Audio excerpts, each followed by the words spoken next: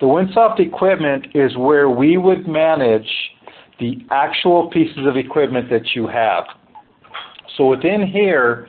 we would be able to load all of the different pieces of equipment that you want to track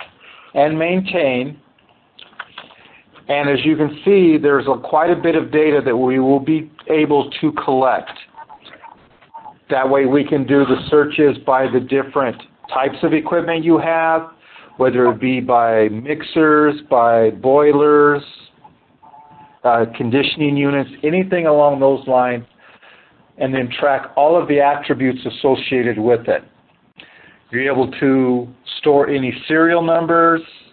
model types, so that if you wanted to do service across the board on all of the model Kinmare, you'd be able to bring that up, pull all that up, and it will go back, find all the pieces of equipment, and then do what it is that you're asking it to do. Each of the pieces of equipment has a status. That status will tell us whether the equipment is available, so you can set the status to maybe an offline or a down, so that you know that it is in that mode, and while it's in that mode, maybe you want to look to see, do I have any upcoming services, so while it's down, and let's say not in production, I can deal with it at that point and not take it offline later when I really need it.